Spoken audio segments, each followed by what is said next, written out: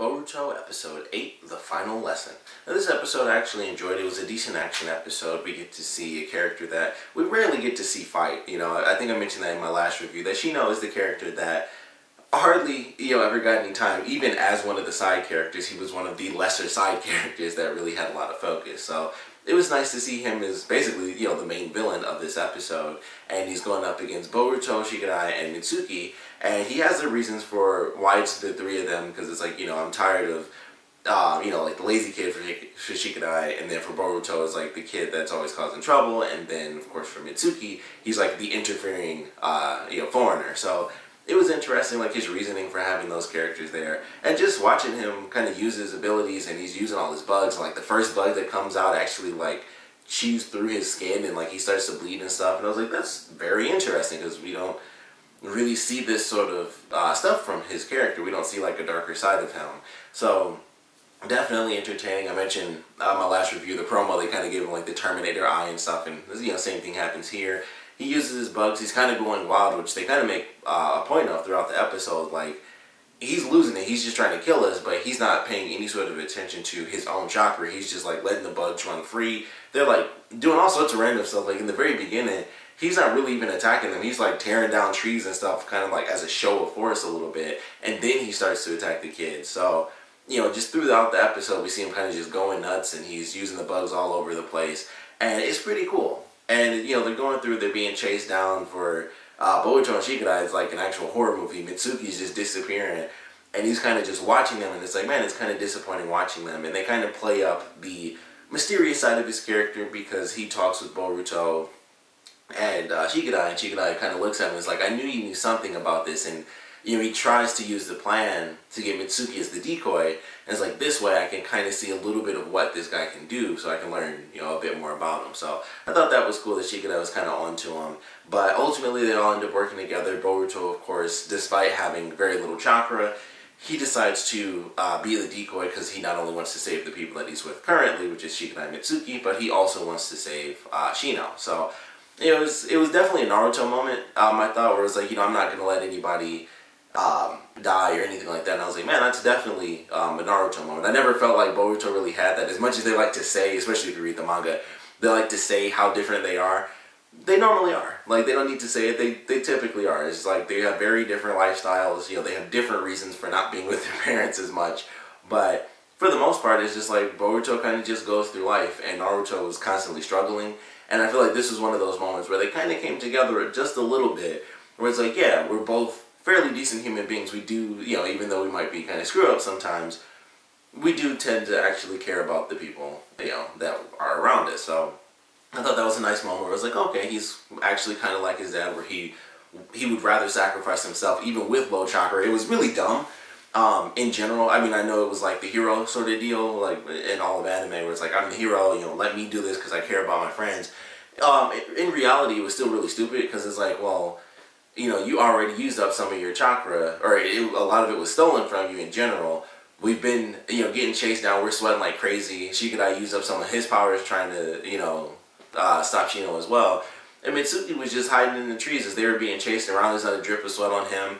He used up like one move, but he still had a bunch of chakra. And it was like, yeah, this actually makes a ton of sense. Like, he wouldn't actually get caught because of Mitsuki's abilities that we've seen. He could use whatever, and he'd be able to escape, whatever ends up happening. So, it was the hero moment where Boruto kind of seemed like his dad, but I was like, it still is dumb. It's still a dumb idea to do that, but it works. Of course, he ends up having enough chakra to make the clones, and it allows for them to kind of work things out a little bit. Shikadai comes in and he tries to, lead Shino toward the water, and that ends up working, because it's like, oh, he doesn't have bugs that he can use underwater. Mitsuki looks weird just standing behind a log. I was like, I know something's going to happen from this, but I was super confused as to what they were doing. And then the arms come up out of the ground, which I thought was very cool. And that kind of, for like a split second, that made me think of the Naruto versus Sasuke fight, like the very first one that they had. It was like a split second. I was like, oh, this makes me think of that when they're like on the water. But the hands come up, they wrap around Shino and drag him underground, or under the water. And so that's when we find out he does actually have bugs that can be used in the water. They're just very specific. So it turned out that that was their plan the whole time, was that even if he did have that, they'd be able to take him out, and it would probably take him out even easier because he's basically opening up his actual body to release the bugs. So Mitsuki's able to use lightning style, hits him up in the water, basically kills him. And I love the fact that he saved him, and he like threw him super hard out of the water. He launched through the air. He went like over the trees and behind Boruto and Shikadai and hit the ground. I was like, couldn't have done that any softer, I guess. But he hits the ground, and then Mitsuki's like, crap, I used up too much of my chakra. So he goes down. Boruto tries to save him, and of course, that's when he reaches his limit because he used up too much of his chakra. So they're both about to die. And Shikadai was about to because it's like, well, crap, I'm out of chakra too, but I got to try something. And then that's when Shino gets up, and even though he is very low on chakra, he is able to save all of them. He's even able to pull off summoning jutsu, which is cool. I mentioned very recently because we got to see Konohamaru do a summoning jutsu. He did the frog, so I was glad we got to see, of course, pull off a bug. It would be funny, but it would be so dumb if he summoned a frog. That would be hilarious. But of course, he summons a bug, so I was like, oh, that's cool. For that half a second, we really got to see it. But he does the summoning jutsu. He gets a bug, flies them all out of the water, and everybody lives. So I thought it was definitely a fun episode in that regard. By the end of the episode, we get to see Naruto and Shikamaru really talking to Shino, and it's like there's definitely something going on. Like they knew about like these crazy attacks. It's like there's some weird mysterious evil that's taking over people. So I definitely like the fact that it is being talked about by the Hokage, and we get to see how they're going to start dealing with that. It might lead us to like our finally get into like our main first villain for the series. So I'm excited for that. Got a little bit of contact about the eye jutsu and stuff like that between in the moment between Shikadai and Mitsuki. So I like having that moment where Boruto actually talked about, like, out in the open, like, man, there's this crazy thing where only I seem to be able to see it. This was like the first time he actually just flat out said, only I can see this stuff happening. So I was glad that it was just put out there 100%, like, there is some ability that I have that you guys don't seem to have. So I was glad that it was at least talked about. It doesn't really mean much, but the fact that it was finally talked about and admitted by the character that's dealing with it, that's a nice step towards other characters finding out and us getting some more answers as to what this ability is. Although I assume that we're still going to have to wait a super long time before that ultimately ends up happening. But I really did enjoy this episode. It was a decent action episode. It was an attack and chase sort of episode. It still had a little bit of stuff with Shino wanting to be a good teacher, and of course, going off the last episode, how he felt like he failed and not being taken over. He wants to just kill them. So I like the way it ultimately played out. They end up stopping him.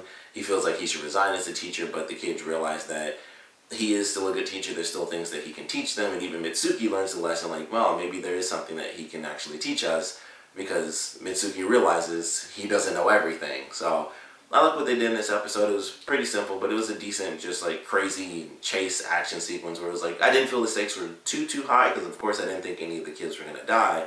But it was still entertaining to watch. It was like, alright, well, how are they going to get out of this?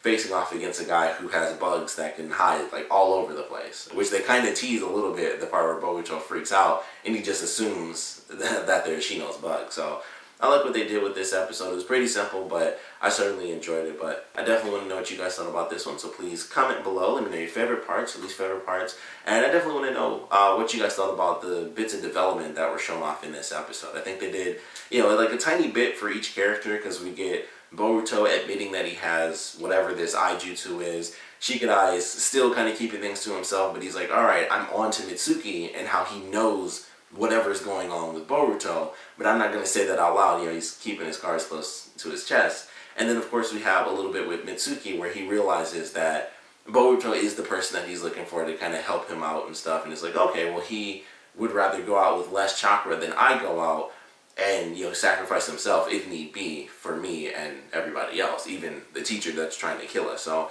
they did a little bit of development for all the characters, including Shino, where he goes through it. For him, I feel it was kind of the same as the last episode, where ultimately he had a crappy moment and then he had a good moment, kind of at the end.